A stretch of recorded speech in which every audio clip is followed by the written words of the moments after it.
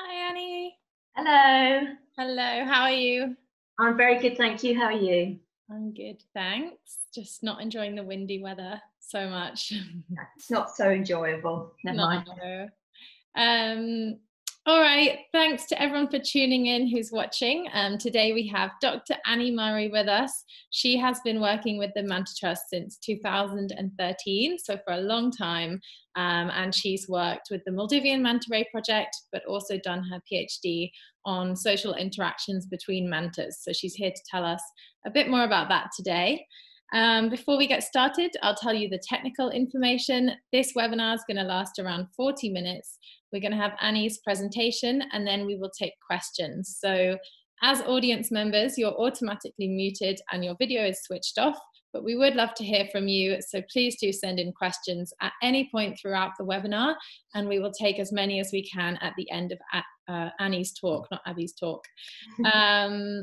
Yeah, the Q&A box is on the toolbar of your Zoom screen. So just pop the questions in at any time. And now I'll pass you over to Annie.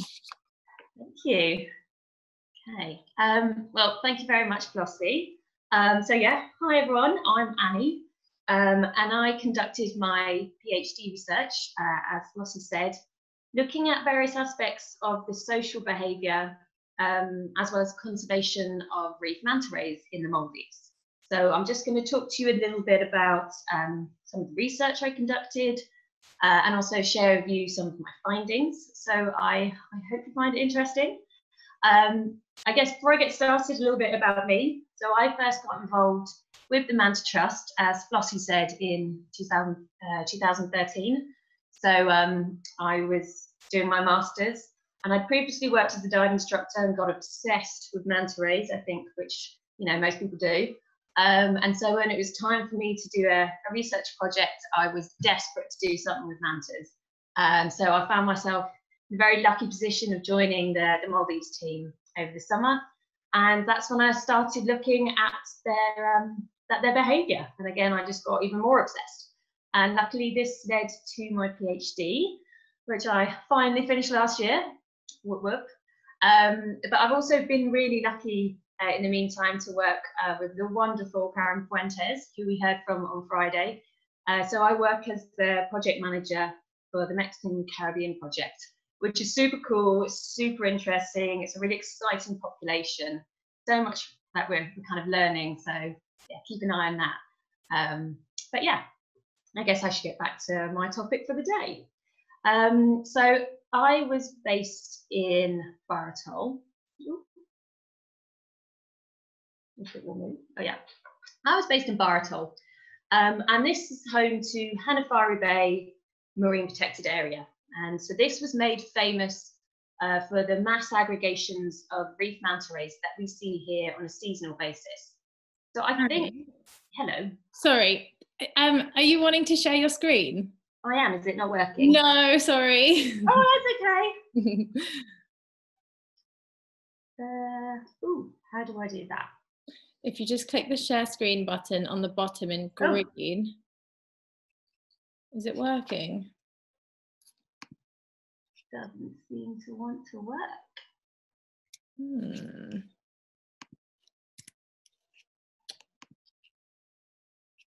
Okay.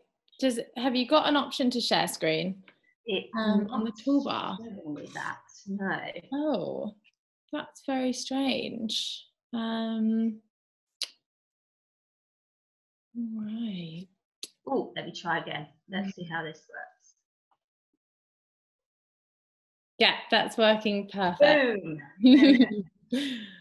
Okay, I'll leave you there, but I'll be here if there's any technical issues. All right, thanks very much. Okay, so back to these mantas. So yeah, I think this shot here basically summed up why the bay is so interesting.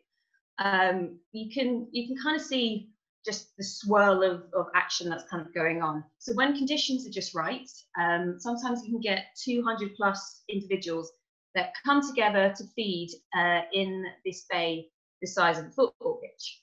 And I guess what really intrigued me and became the focus of my studies was to see what was really driving these group formations and what was driving manta sociality. So in nature, not all animals form clearly distinct groupings. As you can see in the video, there's kind of lots of different things going on. And it kind of suggested there's a little bit more going on with manta rays. So I wanted to get a better idea of what was happening socially. So I used the really simple tool of watching manta rays a lot and over time. So I was able to build up a catalogue of associations. I could then look at the strength of associations, and this kind of highlights any evidence of social structure that's different to random. So I think before you really tackle this subject, I think you need to consider some of the core concepts. And I'm not going to talk about these for too long, but I do think they're important to consider. So you first of all need to establish what constitutes a group. So in nature, again, some groups form these clearly distinct groups, like you have a mob or a pod or a pride. So I can look at these animals in this group and be like, okay, they're all together, but not all animals. So group formations can vary due to the location or the season, or also individual characteristics such as age, sex, relatedness, personality, or resource abundance. So if you're in an area where there's lots of resources, for example, there's loads of food, what can happen is you start to notice fission fusion groups forming. So what this means is that the structure or the membership of a group is constantly being altered. And this is by the movement of individuals coming in and out of the group. So say I've got an aggregation and it might split in half, and I've got my two subgroups, and they might split in half again. And one half from here and one half from here, they join up and they start mixing and feeding together. So it's a constant kind of mismatch of individuals moving in and out, and it's often driven by the movement or the abundance of a resource. So if you look at some important key biological factors, for example, predation risk, there's some really simple concepts that explain the benefits of being in a group. So if you think of the selfish herd concept, this talks about diluting risk. So maybe an individual is safer if it's surrounded by lots of other individuals. Or the many eyes concept. So it's talking about reduced predation risk because there's higher vigilance. Or if you think of something like safety in numbers. So when you live in a group, you need to weigh up these benefits with the trade-offs. So perhaps if I'm in a big group, it's less risky, but we've all got to share these resources. You should also consider environmental factors when you're thinking about these groupings. So again, it can be seasonality, can be habitat or resource quality. And these might vary across space and time, and so will membership. This can vary, and it might not necessarily be uniform across its dispersion. Okay, so those are your concepts. So it kind of led me on to the first topic I wanted to tackle. And I wanted to look at the influence of foraging on the grouping behaviour of manta rays. And I wanted to look at this on two different scales, so a large scale and a small scale. So large scale was my aggregation level, and my small scale were the foraging groups. And to do this, I ran a social network analysis. So what are social networks? Well, they come in loads and loads of different forms. It's probably something which we're all involved in regularly in our daily lives. So in 1967, Stanley Milgram released a study that said one person is connected to any other person within 6 degrees of separation. So this study was repeated in 2011 by Facebook. And what they said was that with this huge increase in social media over the last decade, a Facebook user is now connected within an average of only 4. Another example, really simple flight path plan for an airline in the US. You can see how interconnected loads of the different cities are with just a single airline. So individuals are connected within a network of alliances. and they vary in their strength, their type, or the dynamics.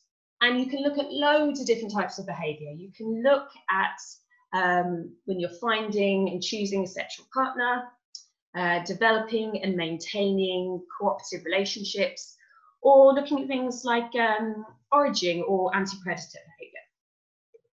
So it's a really commonly used analytical tool.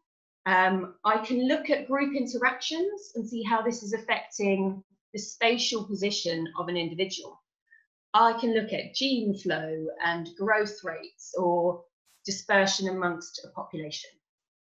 So anyway, let's look a bit closer at what these are. So the circles, or the nodes, these represent your subjects. So for example, with the mantas, Mike and Baba Ganoush. So Mike is the most commonly cited manta, also happens to be a lady. And then Baba Ganoush, I think you probably all know Baba Ganoush, just a massive sweetheart, and I think we all love him. And the lines show how they're connected. So for example, it's telling me how much time they spend socializing together. So this formed the basis for my analysis. And I used Fareen's package ASNIPE in R, the statistical package program, sorry. And I could basically throw all my data into that, and I built my Manta network. And I could look at it on this big, broad scale, but then I could also look a little bit more closely at some of those relationships. So I wanted to look at feeding events like this one here. So I wanted to start by looking at it on an aggregation level. And by that, I mean all the individuals I saw at this site within one survey. But you can see there's more happening. There's smaller groups forming. There's a chain. There's groups of 2 or 3 individuals. Every now and then you see a flash of the white belly. So you've got your solo somersault feeders.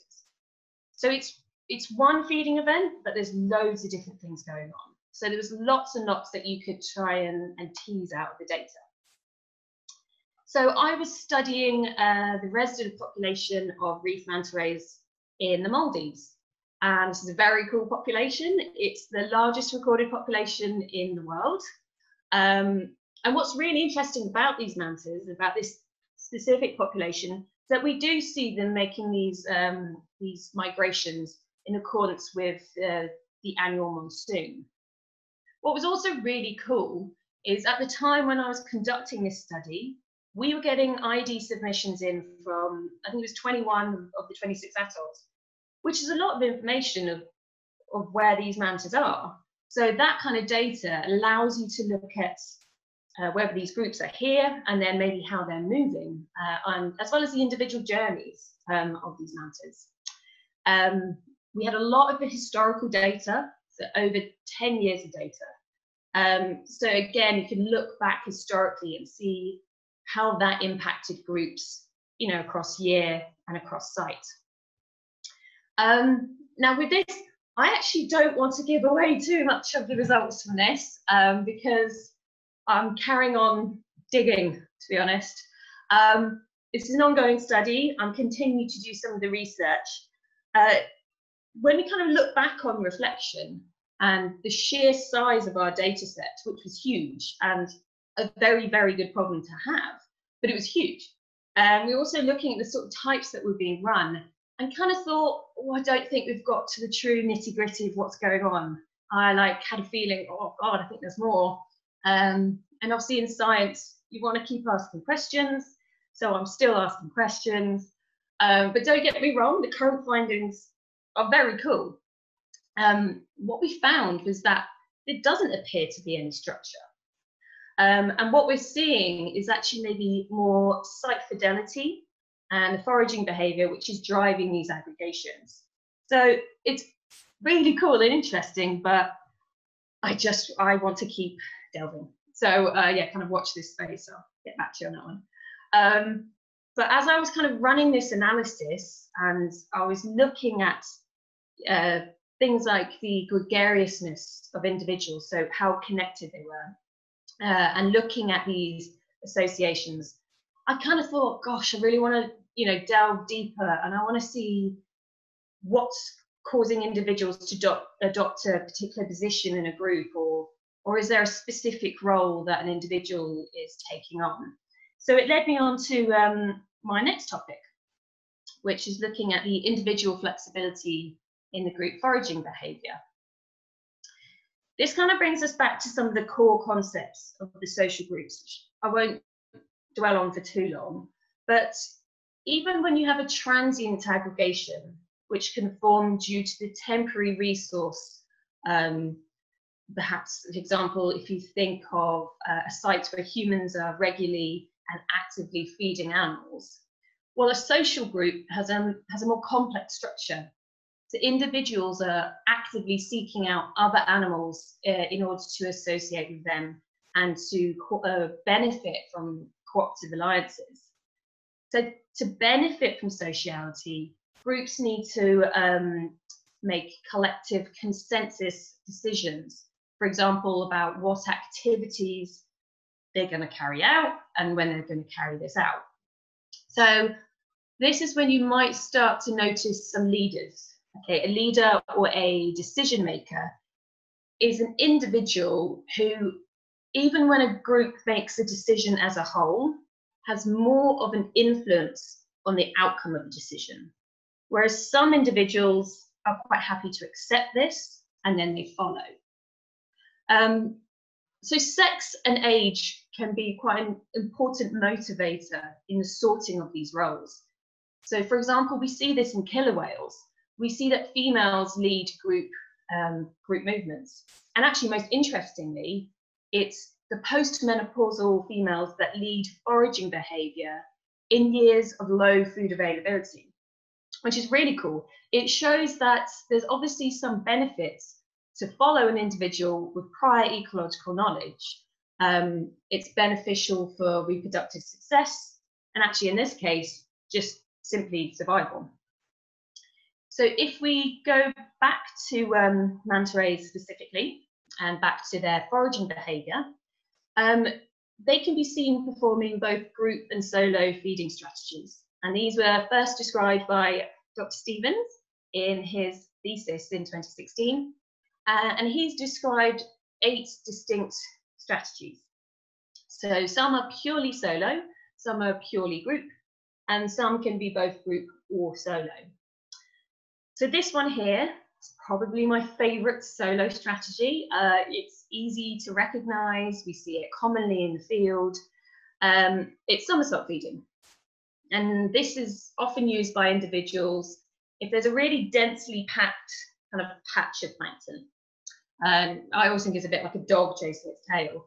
So the manta can kind of swoop into it and it unfurls the cephalic fins, so the fins on the front of the head. And they kind of act a bit like a scoop. So as they're performing the backward somersaults, they're kind of gulping in lots of this plankton-rich water. And it seems to be a highly beneficial way of consuming lots and lots of plankton from this thick, dense patch. So for the purpose of my study, I defined individuals which were seen feeding more than 2 meters from other individuals as solo feeders. But mantas are also seen feeding in groups, performing group strategies.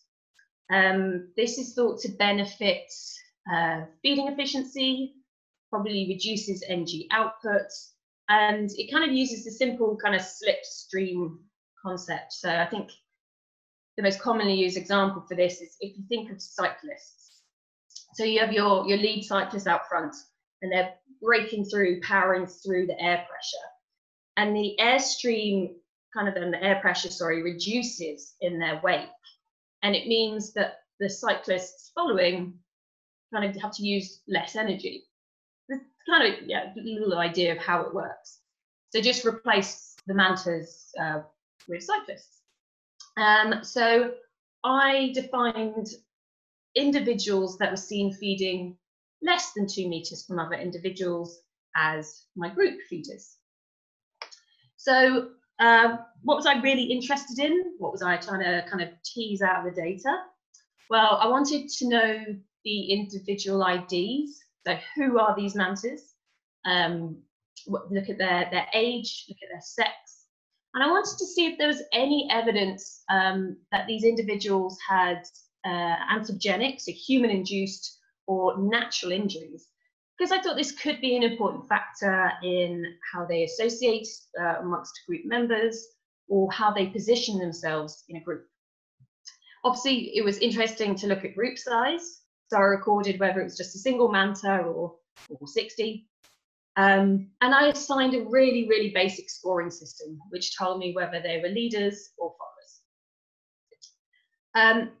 Now, I'm not gonna go into too much detail about the stats, that they are very important, but I ran mixed models to see what was influencing group versus solo behaviour. I also wanted to see what factors were really driving the group formations. And, you know, quite unsurprisingly, it was the environmental factors which came out as the most important. So I actually found a key factor in grouping behaviour in my study was food availability. So when there was a higher plankton density, more food in the water, we saw more and more mantas grouping together to feed together, and our group sizes were largest. So it's showing that there's probably is some benefits in this situation to feed amongst other individuals. So whether that's saving energy, you know, the hydrodynamic benefits, or there's less competition, things like that. But again, I wanted to take it one step further.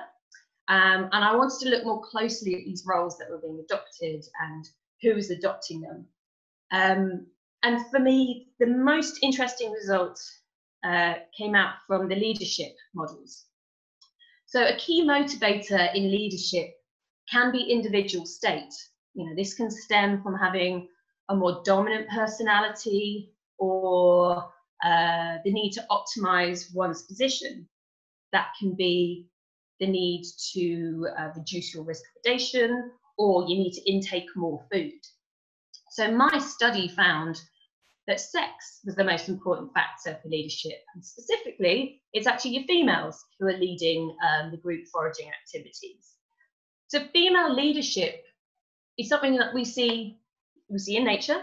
We see it in both marine and terrestrial species. So again, we see it in killer whales, we see it in lemurs, we see it in baboons. So it's really interesting, and I quite enjoyed that result. But what was also interesting about this specific population is that Stevens found, again in his PhD, that the females showed higher levels of site fidelity across feeding and cleaning sites than the males. So this, you know, this isn't uncommon in pelagic species. So males are known to travel more extensively, whereas females will often stay closer to a natal region. What I found super interesting is when I ran more tests, I found that ID of individuals was significant in leadership. Again, what this means is that there was a small pocket of individuals who were more likely to be seen and more frequently seen leading. So consistent leadership, even in fission-fusion populations like this one, appears to be beneficial. So we actually see this in bottlenose dolphins in the lower Florida Keys. So groups that were led by a consistent leader were shown to spend more time in areas of high fish biomass. They were traveling more direct routes. They had less leadership switches. And they actually found that their home range was more complex than those groups led by a non-consistent leader, which is pretty cool. It's showing that the followers are benefiting from following an individual with prior ecological knowledge. And I think this is something that's probably happening here with the mantas. We see this specific pocket of individuals coming forward to lead and at certain times. So when we've got loads and loads of food in the water, this pocket of individuals are more frequently seen leading, and more of those other individuals are adopting a follower position, and they're happy to be led. What the study also found was a high level of within individual variance, almost 60%, and 0 among individual variants. And this was in group size. Don't worry too much about these specific terms. What it's basically telling me is that the manta rays showed no evidence of specialization. So now this was interesting because we often see specialization in foraging behavior. So there are certain birds and they demonstrate niche specialization, and it's different between sexes. It's different probably because the different sexes have different morphology, they have different physiological capabilities. When they stripped that back and they looked at the actual behavior, well, the males and females had different optimal foraging times. They also had different diving capacities. So what it kind of resulted in, it broke down to, was that foraging behavior became a sexually segregated activity because it appeared to be beneficial, which is really super cool, quite interesting, but not what we found with the mantas. Okay, if you look at a region like the Maldives, the strong lunar monsoonal currents, are what's really driving the movement of zooplankton around the archipelago. So you have periods of increased food availability and in certain areas, and that is what is going to drive the seasonal nature of your sightings. If you look at an area like Hanifaru Bay, so again, we know that the lunar currents play a big part in what's drawing in all that food, and with that food, loads of mantas. Well, the ephemeral or the quickly changing nature of the zooplankton blooms means that these aggregations can be very large. You can have loads of mantas, but they can be very quick to disperse. And this explains why we had these massive and the biggest group sizes right during the peak tide. Now, this is when the currents were strongest, but then they dwindled very quickly thereafter. So this result is basically suggesting that manta rays probably do have to be quite flexible in their foraging behavior. They do have to travel to areas which are more productive. This is probably why they are associating with other individuals to try and increase their feeding efficiency. And again, this is seen in other species. So you have the dusky dolphins in New Zealand. So they can be seen traveling sometimes up to 275 kilometers in a season. And they have to be very flexible in their foraging behavior, as well as their choice of feeding grounds. They also have high fission-fusion dynamics. Again, this is this mixing of individuals coming in and out of a group. The whole time they're doing this, they're coordinating and optimizing their hunting behavior. So I kind of just flung loads of results at you. What it basically boils down to was that this high level of within individual variance showed that mantas didn't seem to be repeatable in their foraging behavior. It suggested that they have to be quite flexible, in fact, in their individual foraging behavior. And that when we are seeing these group behaviors, and we see how individuals are sorting themselves in a chain, for example, well, this is probably driven more by a first come, first serve process. But this flexibility is a good thing. It means they're probably able to adapt quite quickly in light of changing environmental conditions. So it's a good thing.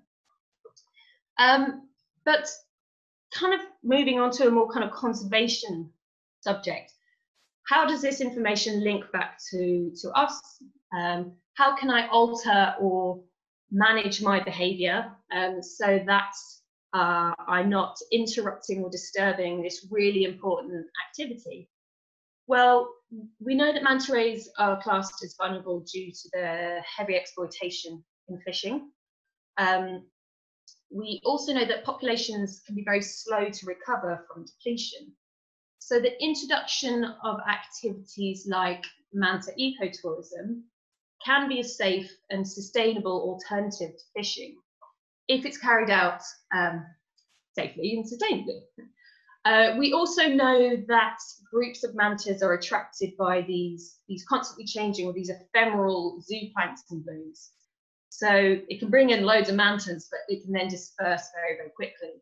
So any disturbance of manta feeding, for example, if I'm very well-meaning, but I'm slightly overexcited and splashing a lot, or I'm trying to get that really good photo and happen to be doing it while I'm chasing, that can really impact and reduce their food intake. So we decided to conduct a study. We thought it'd be really interesting and really important to look at manta responses and manta behaviour during human interactions, because we wanted to see what types of behaviour are causing the most disruption. How can we really bring that down and reduce that? And ultimately, we don't want to be reaching the point where mantas are actually stopping their feeding behaviour. So myself and Ella, a wonderful student from the University of York, conducted a study looking at the science behind these interactions. And what the science was basically telling us is that if you do actually follow the Manta Trust Code of Conduct, your interactions can be safe and sustainable and cause as little disruption as possible. So it's very important. But if this is something perhaps you're interested in, if you want to learn more about it, you can find out how to get the best out of the interactions and obviously not disturb the mantas. We released it, we published it last year, so it's super interesting, so feel free to have a quick look. But in the meantime, I think that's me. Thank you. Thank you, Annie. Thank you. That was very interesting. I love that females are often the leaders. That's my favourite result. Girl power. Okay, one of the questions that we ask everyone is, what is one of your most memorable encounters with mantas? If you could pick. Oh goodness. Well, I've been very lucky. I've been lucky to have loads, but I always say this is always my favourite. So my favourite manta ray is Adidas, and he's a lovely little male in the Maldives. And I first met him when I was doing my master's study, and it's when I started looking at kind of manta behaviour. And I just had this crazy cool interaction where it was just him and I for ages, kind of swimming around, watching each other, and just because you really kind of, there's a lot going on when you're doing that. And I remember a couple of snorkelists got really excited and came over and were splashing a lot, and freaked him out a little bit, bless him. So he kind of went away, and I was like, oh no, a bit gutted. So I kind of swam away, and then a few minutes later he came back and joined me, and we just carried on swimming together for about 15 minutes. And so yeah, that's my favourite. I've always loved him. That sounds awesome. And another one is, what is your favourite manta in the Maldives, if you can think of one? My favourite, well, Adidas. Oh, you just said Adidas. Yeah, absolutely love him. But then, I mean, Baba Ganoush. I mean, who doesn't love Baba Ganoush? He appeared in a lot of my videos and a lot of my studies, as well as Mr. Spotty. They appeared in most of the videos. So I don't know, there's too many to choose from, but definitely Adidas. Yeah. What about Turtle? Did you have Turtle a lot? Turtle a lot. She seemed to love her somersault feeding. So I'd be trying to get like a chain, trying to get all the ideas of the chain, and then suddenly Turtle would come in the middle of the shot, and so doing her belly flips. But yeah, love her. Yeah, I've had her barrel roll or somersault feed into me so many times. But we didn't see her last year, so oh really? We were really concerned. We kept being like, where is Turtle? She's usually there. Yeah. Every big day in Hanifaru. Maybe she'll be back next year. Yeah. Okay, cool. Thank you. We have one from Emily. Emily has asked, have you ever seen any mantas associate with a specific individual or group of mantas for a long period of time or over their lifetime? So I had, and this is what, before I started the study, or before I started doing the analysis, I kind of had I thought I was going to come out with a different result, because I did see individuals who, in my mind, I was seeing together, not necessarily right next to each other, but within the same group. And you'd see this over time, and plus you'll know that when you're in the bay in particular, time after time, does seem to be a core group of individuals that are a bit like, oh, hang on, where's Mr. Spotty? And so, yeah, I did notice individuals who I seem to think were in groups a lot and over time. But apparently the stats told me that it wasn't due to social structure. But as I said, watch the space. Okay, so we might find out more in a few years' time. Hopefully. Okay, cool. Okay, we had a question from Tom about how do the mantas know to follow the females? Like, how do they know what structure to put themselves into? Well, in terms of how they position themselves, we kind of came to the conclusion when we ran the stats, and it came out as this strong within individual variance, and it seems to be quite first come, first serve.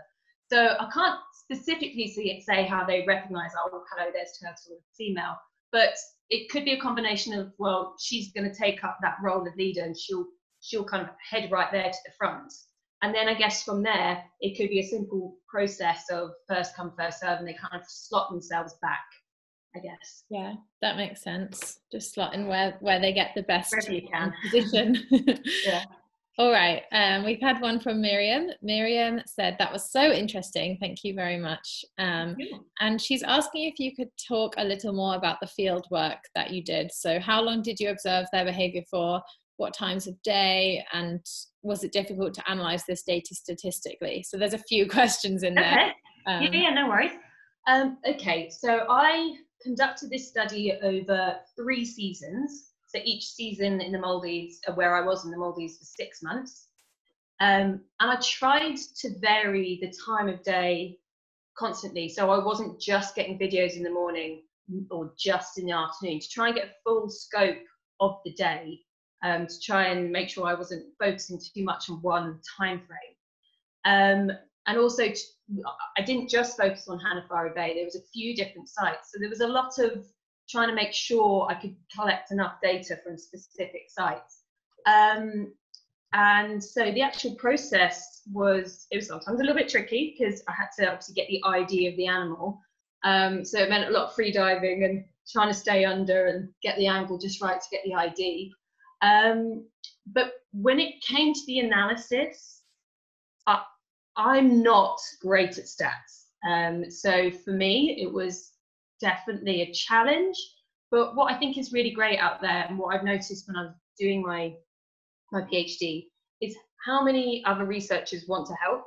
And so I did reach out a lot, especially when it came to the social network analysis. I actually contacted Damien Farine, and he was super helpful. And I ended up actually attending one of his workshops.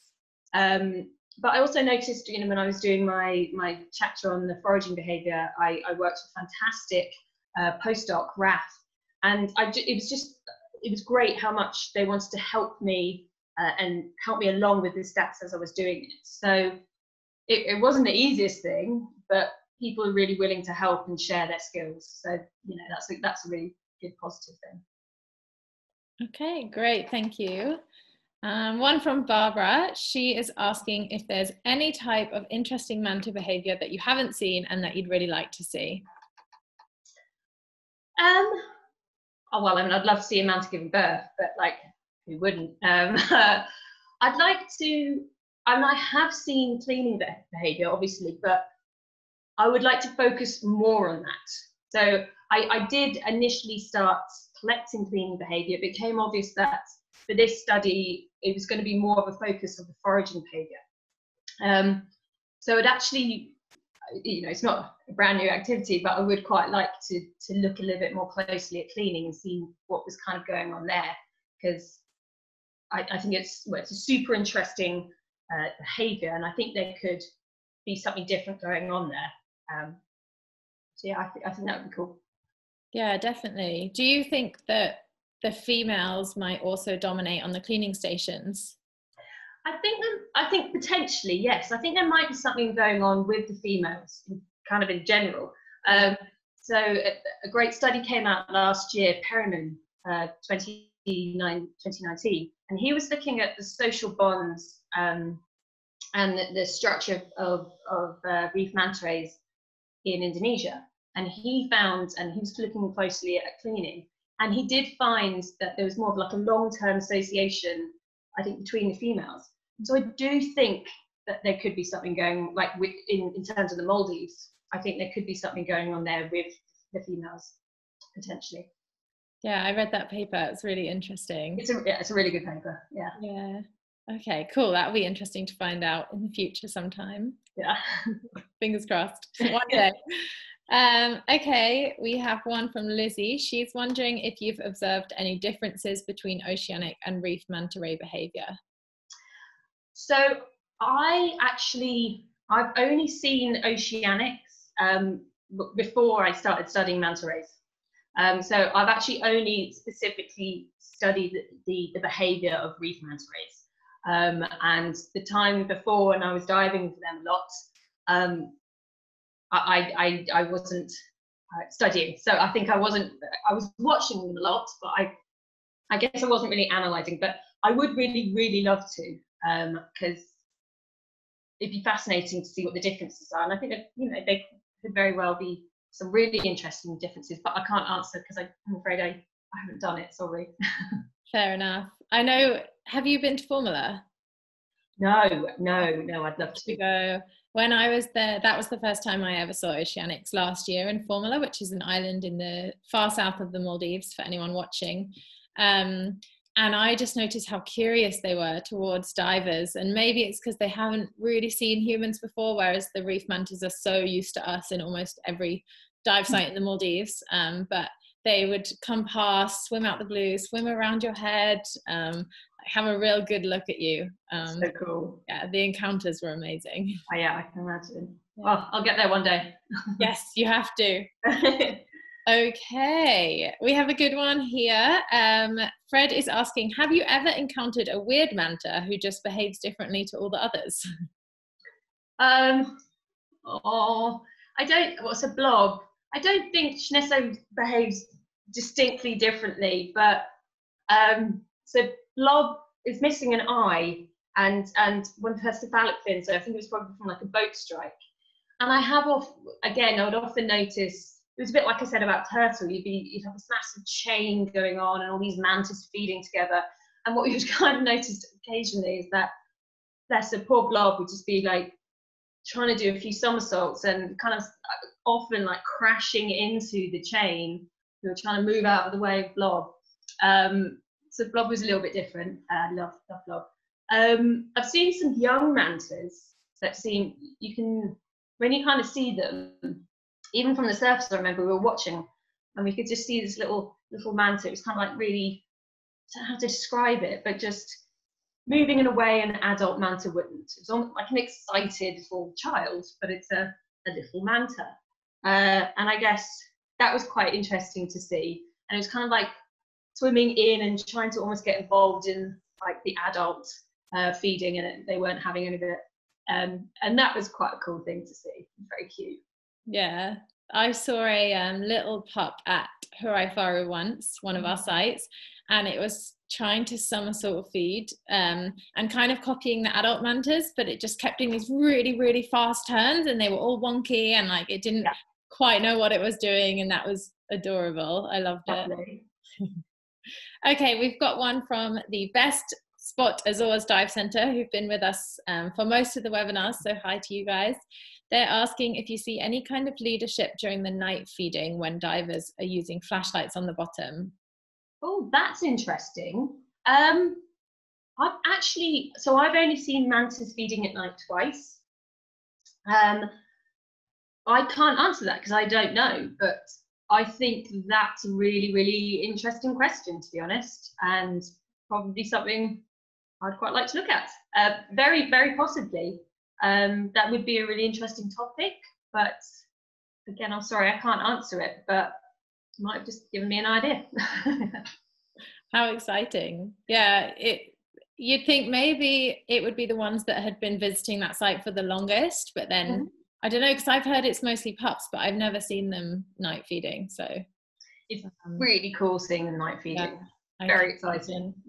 Yeah, it's on my bucket list. Is it called Maya Lagoon in I area? think, I think I was in my, God, this was years ago. I think so, yeah. Yeah. Yeah, it's amazing. Very cool. Okay, cool.